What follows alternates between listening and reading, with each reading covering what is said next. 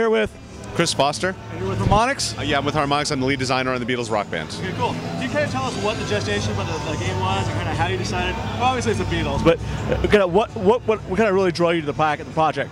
Well, I mean, yeah, honestly, it's the Beatles and their music. A lot of what Harmonix is about is giving people the feeling of joy that comes from making music or performing music, and there's very little music in the world that's as joyful as the Beatles, so it was just a perfect fit for us. We're going. Now, can you talk about some of the new features in the game? Sure. One of the big parts of the game is three-part vocal harmony. So up to 3 people can grab microphones. They can all sing the same part karaoke style, or they can learn how to sing in perfect harmony.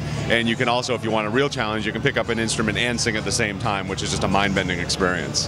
Rico, now how does it actually work in terms of hooking to 360? Is there a hub that everything hooks into, or? Well, if all your other instruments are wireless, you have 3 USB ports on a 360, so you can just plug in 3 microphones that way. Or you can get a hub if you want as well.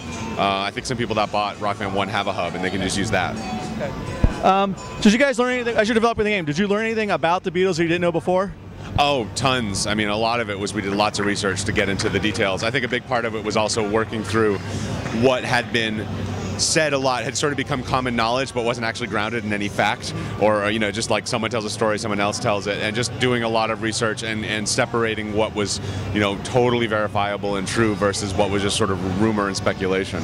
How much involvement did Paul and Ringo have in development of the game? Well, Paul and Ringo, as well as Olivia and Yoko, were sort of creative partners throughout the project. So they approved things like song selection, the venues that we went into. They saw storyboards of dreamscapes, which are another big feature here. When you're in Abbey Road Studios during the years when they weren't touring, we take you into a recording session, and then that transforms into this sort of psychedelic vision of what each song is. And with those, they saw storyboards, and they approved them and gave us feedback on how we might interpret the songs so they're closer to the way they thought of them. Now, how do you determine which games are going to be in the game, which songs are going to be in the game, and which games you're going to hold for DLC? Well, it's kind of like one of the better challenges to have is like choose only 45 great Beatles songs is a bit of a, it's a good problem to have. So we look for ones that fit particularly well in Rock Band, generally bass, guitar, drums, and vocals, which is a lot of their music. But then we also wanted to honor sort of every era of their career. We also wanted to sort of really present each of them as a singer and songwriter, so covering that sort of range as well was a big thing. Very cool. And so when will you guys have a timeline when the first DLC will be available after the game's released? We've announced what the first DLC is, and it's coming soon after the game, I believe. I'm not sure if the timing's been totally announced, but we have our first album, which is Abbey Road, which will be released for DLC in its entirety. And then there's, from Microsoft, there's an exclusive on Xbox Live, which is All You Need Is Love as a single. All of the proceeds from that go to Doctors Without Borders, which is a really great charity. Very cool. Can you talk about what you guys have done with the instruments? That's obviously backwards compatible with all. You can use your old ones with the new game. But what have you guys done to kind of get people out there to buy the new instruments? Well, one thing we didn't do is we didn't try to cram in more features that became like a necessity for playing the game. It's the same hardware. It's got the same features as Rock Band 2. But what we wanted to do is create the iconic Beatles sort of instruments. The instruments everyone is familiar with them playing. So from the Ludwig drum set that Ringo played with like the Black Oyster Pearl finish and the Beatles kick scream in front, to the Gretsch Duo Jet and the Rickenbacker 325 and the Hofner bass. These are just these iconic instruments, and we went, I think, the extra distance in terms of sort of just the polish. It's the latest refinement of the actual internals, and it's just a really beautifully presented version of each of these things. I covet all 3 of them, and I can't wait to get my hands on my own. Very cool. Now, are you guys expecting a lot of new people to the game to come in, and people who haven't played previous iterations of Rock Band because they're going to see the Beatles and want to play the game? And what are you guys doing to kind of cater to that crowd? No, it's critical for us.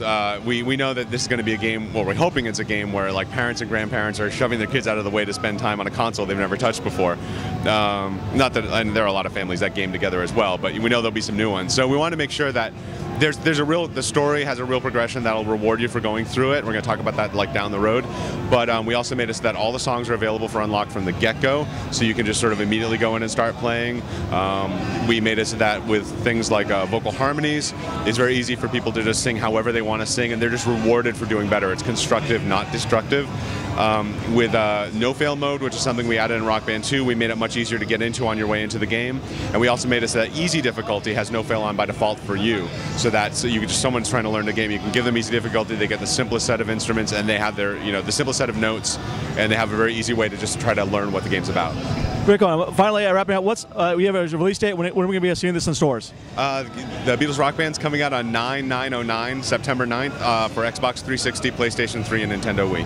Great. Thank you very much for your time. My pleasure.